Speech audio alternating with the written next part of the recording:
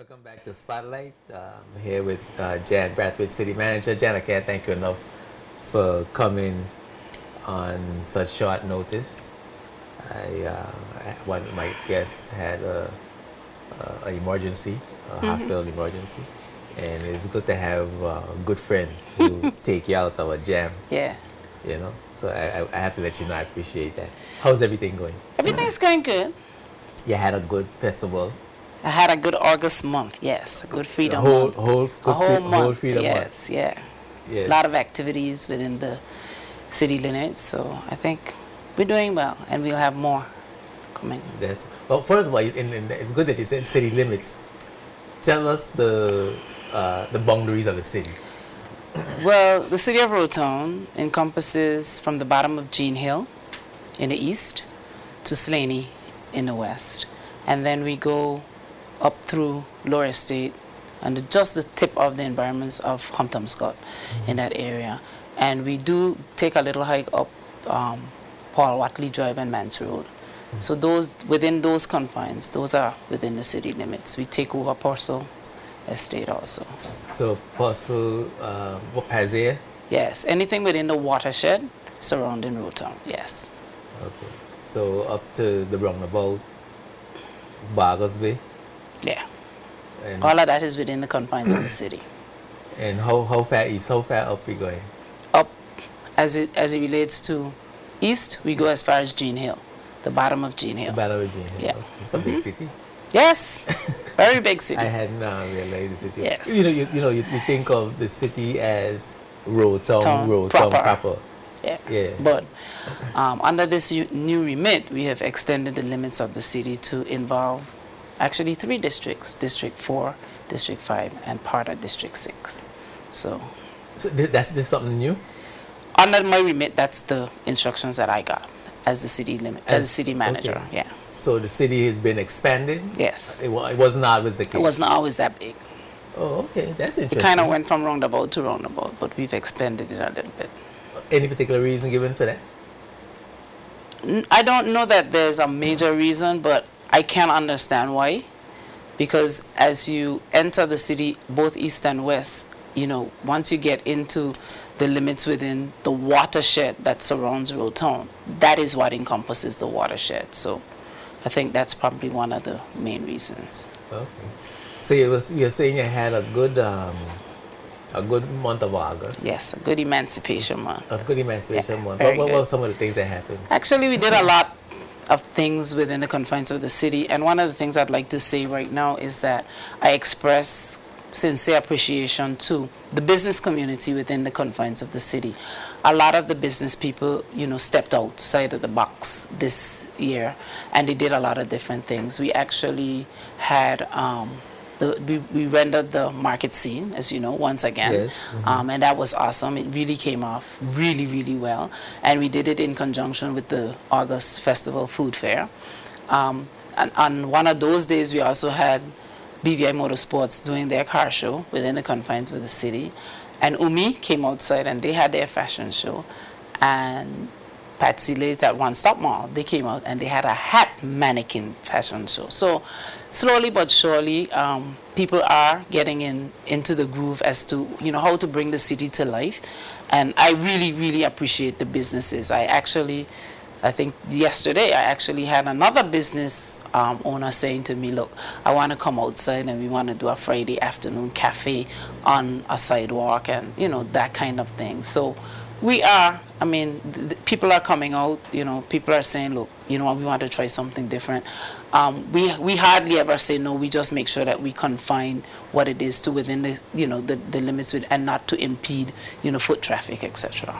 Because there's been a lot of talk for years now about businesses, stores opening late, having little sidewalk cafes, having music. And we do have a few businesses that open up, Bambouche, Le Grand Cafe, and others having music and entertainment on Waterfront Drive.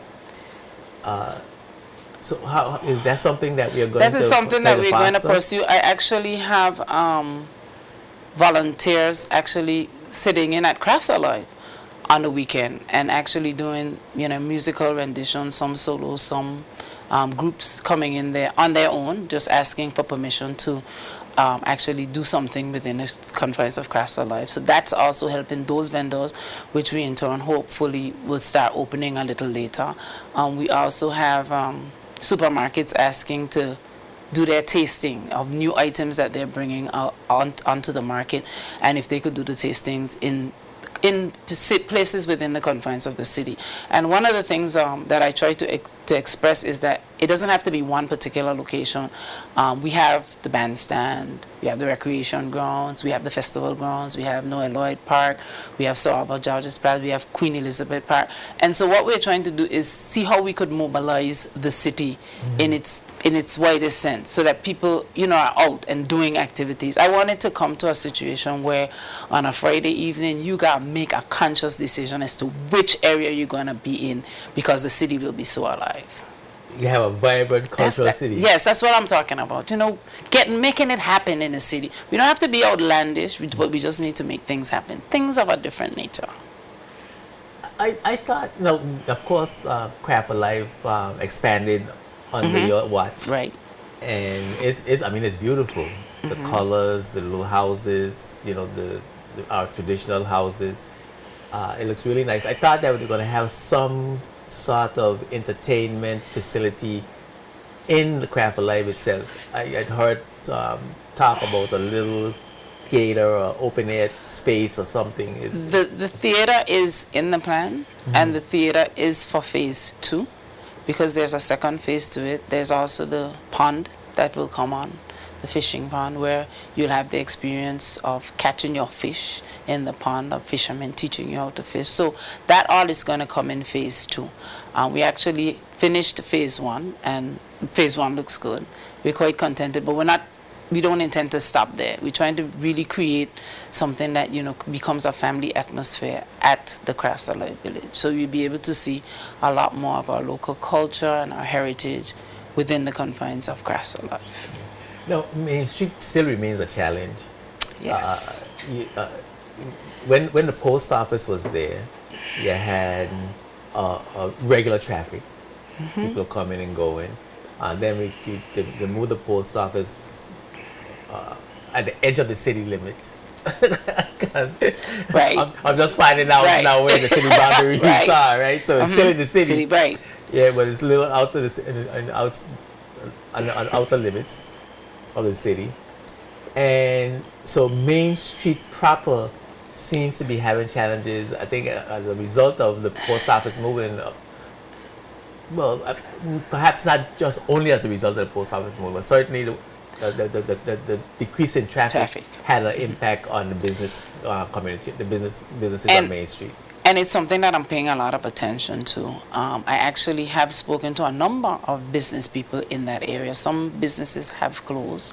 And one of the things is that there are a number of proposals for that actual building. Yes, we do have a situation as it relates to mold within the building, but I know that we have had people who have given us proposals on things we can do, how to help us eliminate it or even cut it back. So those are things that we're actually looking for.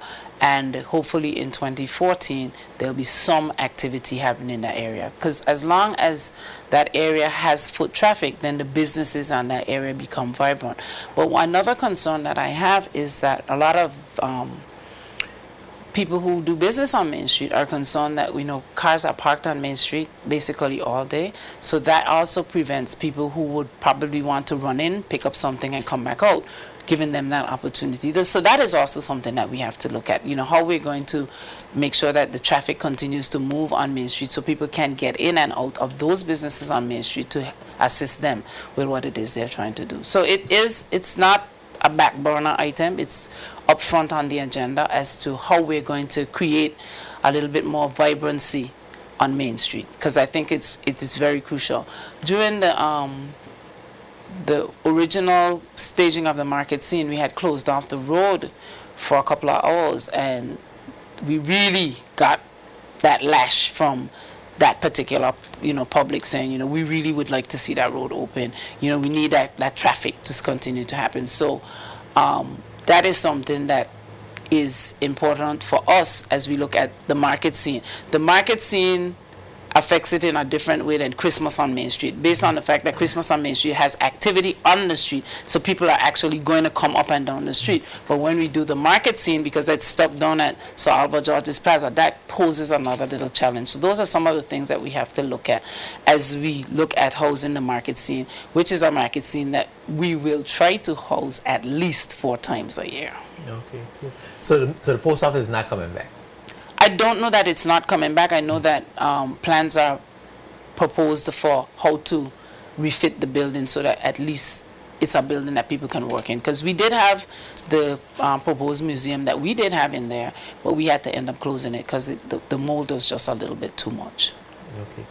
Now, there's been a couple of plans for the development of Main Street, you know, with brick streets and cobblestone streets and fancy lighting, you know, and some kind of regulations for what kind of buildings can go there, maintaining the quaintness of Main Street. And there has even been talk about making the street a pedestrian area. That I don't know how that will work when we take into account that we only have 2 streets. Right. You know, two main streets. Yes. And when activities on one, the other one, you know, has some challenges. So, but those are some ideas that have been tossed around and so on. I think a couple of different ideas have been tossed around. But and this a long time, maybe 20, 30 years. But we still can't seem to get anything going on Main Street. Actually, for my 2014 plans, Main Street is an area, like I say, it's on the front burner. And I don't think that anything will happen on Main Street until we come to the Main Street residents and the business community on Main Street. We have to ensure that whatever we do in tandem with them, and that it's workable for all the parties involved. So it's forefront. You know, it has to happen. Things need to happen on Main Street.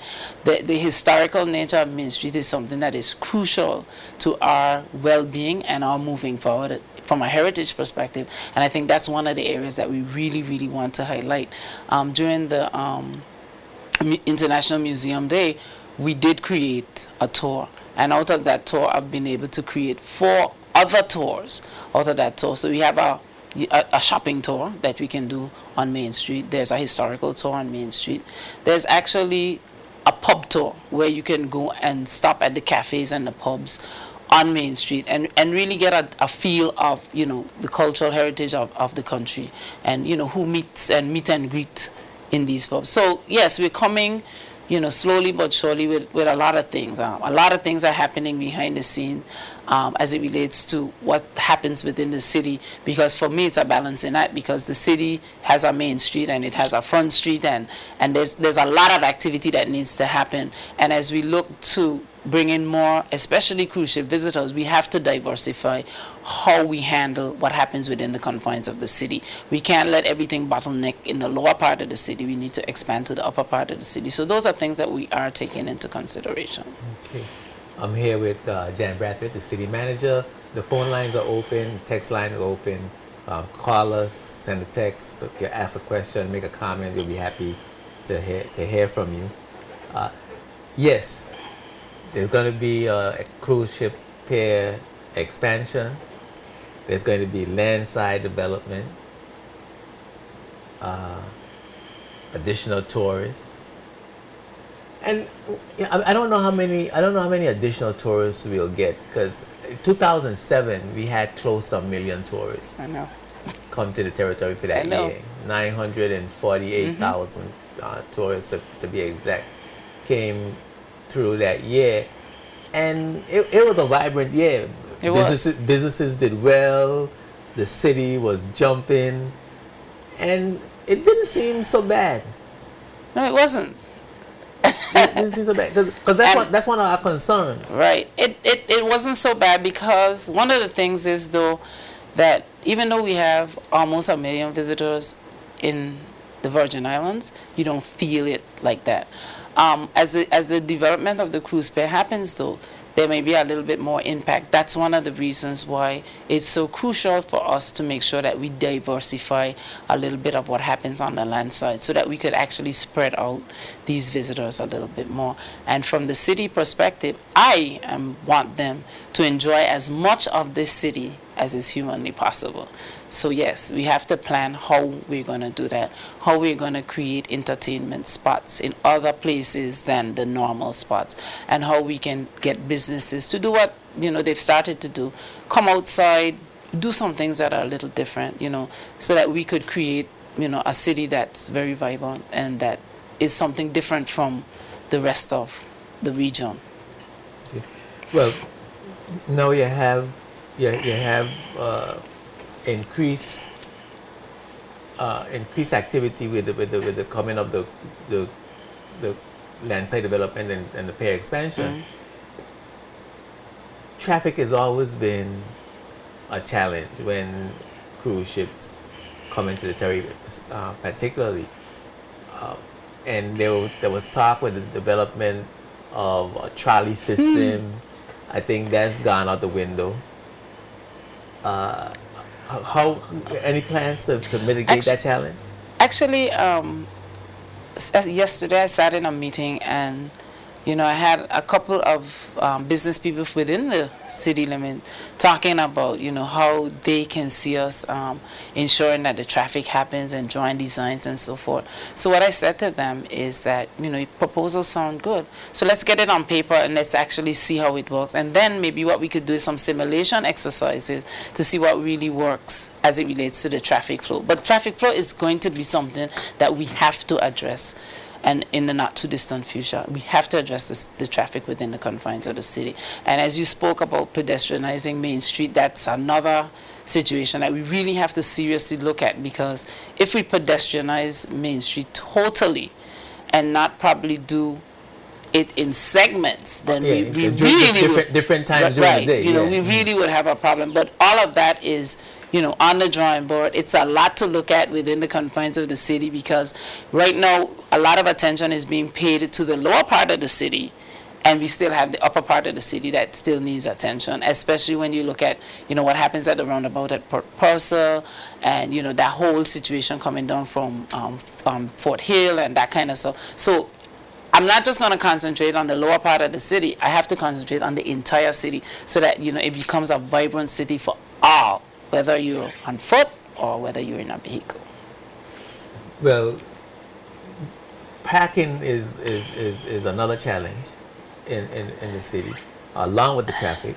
I have found that I'm able to park, for example, up around the CCT area, the taxi stand area, or even Bobby's area, Polo's area, you know, and walk to where I have to go, whether it's Scotia Bank, Banco Popular, the admin complex in on Main Street, and I enjoy walking. So this is good for me. Do we need a parking lot open right there next to Village Key, where you pay $1 an hour? And I thought that's a brilliant idea, because if I got to go to Scotia Bank, I could come and park in that parking lot, pay $1, go in the bank, get what I got to get done, go into other areas, get what I got to get done, come out. If I spend 2 hours in the area, I pay $2. I think. And it's an idea that I know from the Ministry of Communication and works with the minister, is something that he's very concerned about, the whole issue of parking. But more importantly than the parking is the situation that, you know, I also am a member of a committee that deals with healthy places and spaces. And one of the areas that we are concentrating on right now is the city. So one of the things we want to encourage people to do is ensure that the city is pedestrian friendly. So we've actually done from Slaney all the way up to Patsy Lake's new building, and and just actually looked at the sidewalks, looked at, how people actually traverse. We actually walked it ourselves. We actually stood up and actually watched the pedestrian movement. So those are things that we are concentrating on. And yes, parking is a challenge. And as I became the city manager, it wasn't even a month I was sitting in a chair. I actually have 3 proposals on my desk that are proposals for people with parking garages. Something that I think that the ministry is eventually going to consider, making parking garages. And I can actually say one of the areas that they're looking at right now is actually a parking lot right now, but extending it up to 6 stories high, so that we could park and walk within the confines of the city. So you have a parking garage as a building that you could go in, right, and right. go up and right. Oh. But one of the concerns that I have is that as we build a parking garage in the city, that it shouldn't look like a parking garage, not in the city. I was gonna ask so you it about has to be design, aesthetically pleasing in order to meet the needs. So one of the designs I have seen is one where the front of the building is commercial space, and you drive inside the building and then go around. So the front is a small suite, so people who have businesses with 3-4 people could also rent the space, and that is your office space, and then the parking garage is a little bit further in the back. Well, that's a good idea. Yeah, and it aesthetically pleasing. One of the things I saw in the design is not just trees, but allowing the vines to grow up on the trees, on the building, so it really becomes a facade, and the sidewalk is big enough for that. If you had a small cafe on the bottom, people could step out onto the sidewalk and, have their coffee and so forth. Yeah, very interesting. Yeah, yes. that sounds like a good idea. Now you have, you mentioned, I think, we have the Noel Lloyd Park, and we've just gotten a bathroom thanks to the Lions Club and others, and we've seen the importance of having that park. We have coming on stream the Queen Elizabeth Park. How involved is that going to be, and how much of that park could be used to facilitate that green space that we're talking about, and provide exercise activity for people to maintain wellness? Don't answer that yet. We're gonna take a break, and when we come back, we're gonna talk about the green spaces and the infrastructural development for exercise, because wellness and the national health insurance and health care and all that stuff is got to be taken into consideration. Keep it locked right here to Spotlight. Don't forget the phone lines are open, the text line is open, and to call and text us when we come back after these words from the sponsors. Spotlight is brought to you by Tortola Concrete Limited, Clarence Thomas Limited, and H. Lavity Stout Community College. Welcome back to Spotlight. I'm having a good time here with Jan Bradford, the city manager. We are talking about developments in the city, and if you've just joined us, you've missed a lot, but there's a lot more to come. And we'd like you to make your comments. We got about 15 minutes more. We'd like you to share in the discussion, ask questions, make comments, call us on the phone line, send us a text. We'd be happy to hear from you. And we were left off talking about green spaces. Queen Elizabeth Park is a big park and had big plans for it. What's up with that? What's taking so long?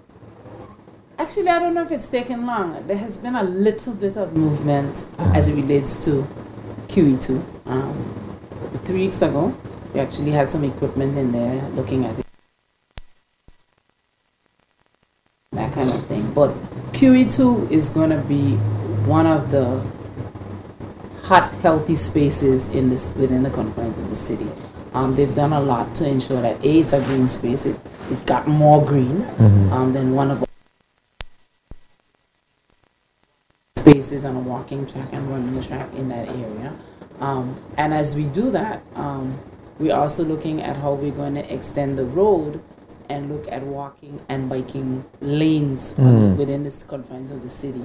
we've taken into account that a number of bikers come, especially on the ships, and they want to ride around the town and around the island. So bike lanes and walking trails are something that we are actually looking at, and those will extend outside the confines of the city, where it is possible. I know we're actually, a lot of them go west, so we're actually looking at what we can do to improve that situation going to the west. But green spaces within the confines of the city is top on my priority. I would like to see green spaces. I would like to see us come outside and do a lot more things, especially around lunchtime. Come outside, inhale some fresh air and what have you.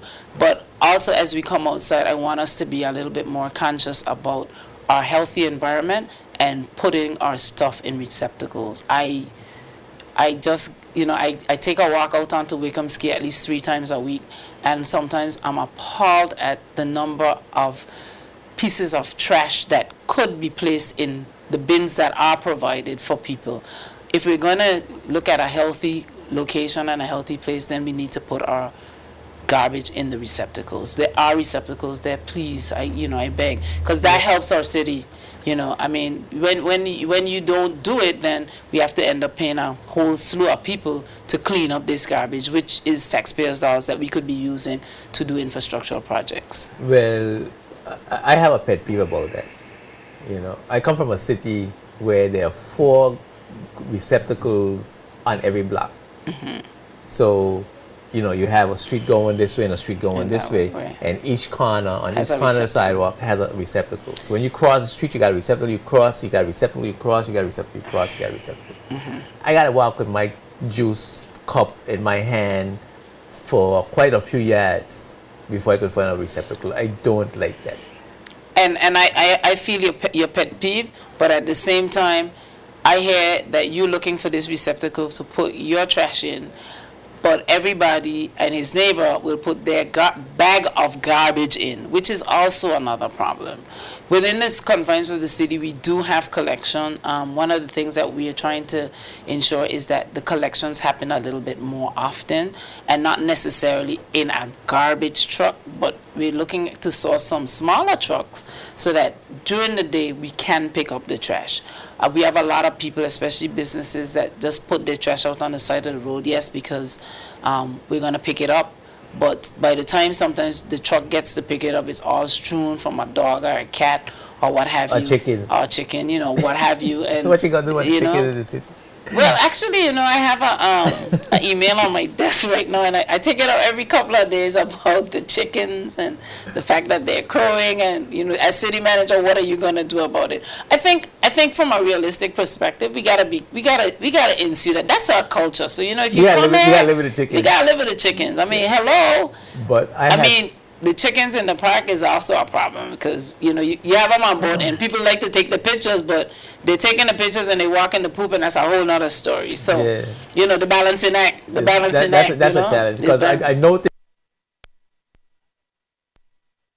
see the chickens, they like to take it's a novelty. Yeah. And then the kids who have never seen chickens before, kids that come on the cruise, come on vacation with their parents who never seen a chicken before, they chase them around and the baby chicks, and so it's, I don't know, maybe it could be an attraction. I think that's one of the things. I know that my guys that actually clean the North Park are like, Mrs. Edwards, maybe we should cage them and feed them and, get the visitors to pay $1 to look at them and what have you. So there are ideas that are coming out of it.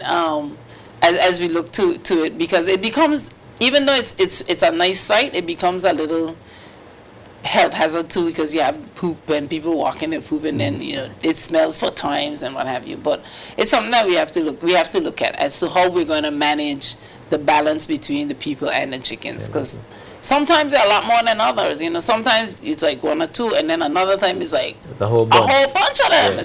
Yeah. Well, getting back to the park, are there plans, designs available for the Queen Elizabeth Park? I know there are designs, yes, that you can have like copies of, and the poster board is up right now as to what it should look like. And it involves a walking path around the park. And water. What, There's also a water feature. You know, a lot of family oriented things. any entertainment And center. there's an amphitheater in there also. Yeah. So if you get an opportunity to, you should just go and just look at the site. It's gonna be really nice when it's finished. It's gonna be nice. Now, bike lanes and walking and sidewalks. Well, we have some sidewalks, a significant portion already. From what from McNamara, All right. even past McNamara, Yeah, they're just below Fort Burt. just below Fort, right, all the way up to the roundabout. They have All the way up sidewalks. to the roundabout at Port Russell. Right. So you got to go sidewalks. And beyond. Yeah. Yeah, Yeah, you beyond. Go, Yeah. Barbados up to Kuma, Yeah. and around, By Barbados Way. Bolos. I think By it's Bolos, just yeah. before we get to Bolos, yeah. So we got sidewalks, at least on One side of the road. on Waterfront Drive, which is good. You're gonna have bike lanes as well. That is the intent. We have space.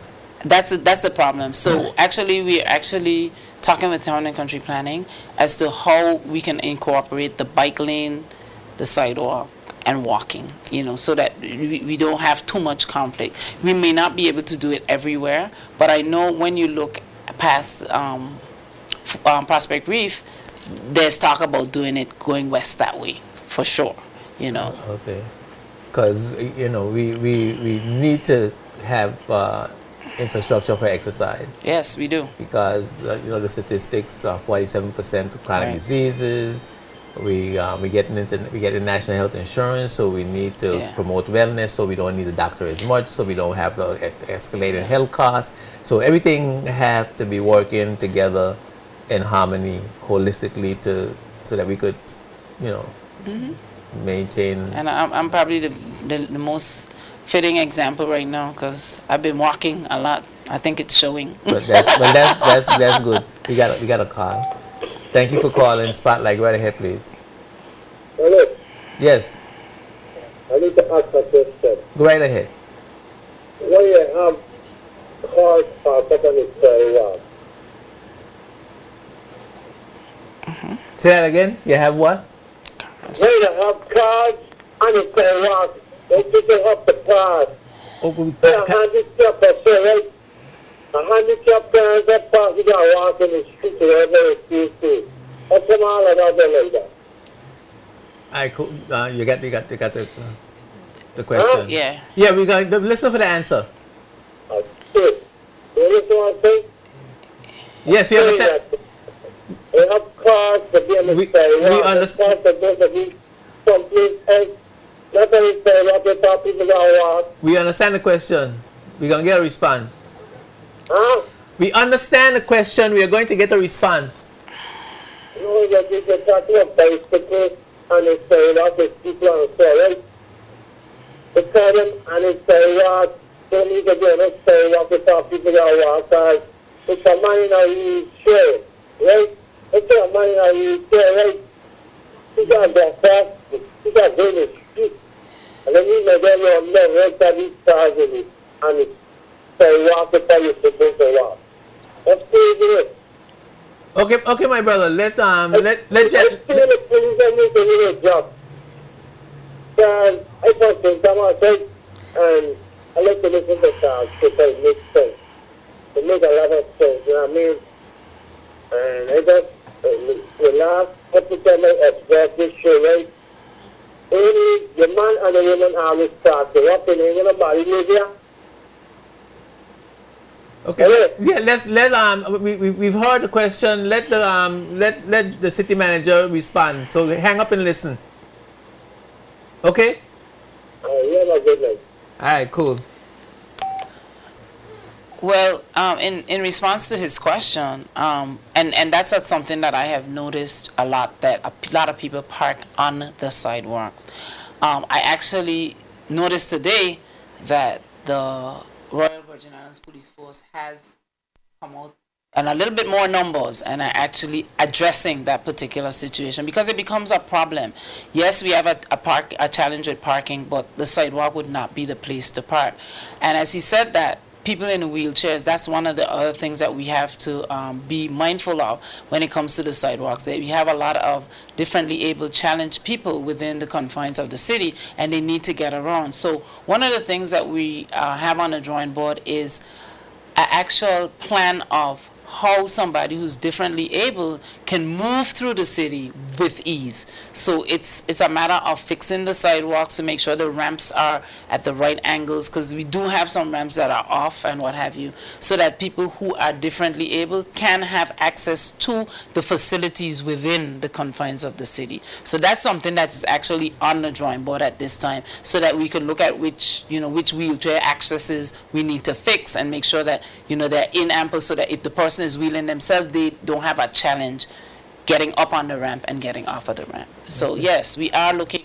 There are a lot of things that we have to look at, and it's going to take time. I am quite pleased with the success that we've made. Our anniversary was the 21st of August since I've been sitting in this chair, and I think we've done quite a bit. I'm pleased with myself. I know that we can do more, and we will do more. But at the same time, it's a balancing act, because city management cannot work on its own. It works interlocking with every single entity within government. Okay. Safety in the few remaining minutes that we have, the sidewalk issue leads right into that. Law enforcement is one issue. And safety, of course, comes under law enforcement. We've had some challenges. We had some robberies. We are getting the CTV and so on. I mean, what's happening with that? Actually, we have two. I think we have two proposals on the table right now as to the CCTV cameras and so forth, and how we're going to install them. We actually did a physical walkthrough of Crafts Alive Village, especially to see how those. And we've actually took a walk through with the Royal Virgin Islands Police Force to actually see how the CCTV cameras will work throughout the city of Roatan. So we have a proposal. We have proposals on the table. Actually, it's a situation as to when we will be able to get the finances to move them forward. The Crafts Alive situation is one that we want to move on very, very quickly. But for the future of the Office of the City Manager, one of the things that I envision for the future is that the city becomes so sufficient that we have police for the city.